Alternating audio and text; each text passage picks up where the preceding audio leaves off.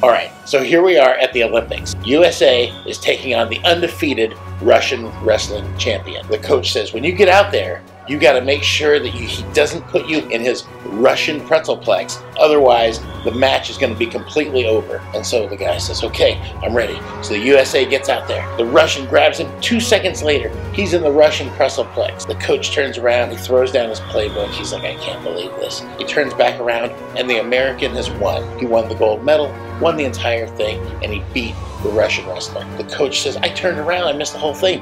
What happened?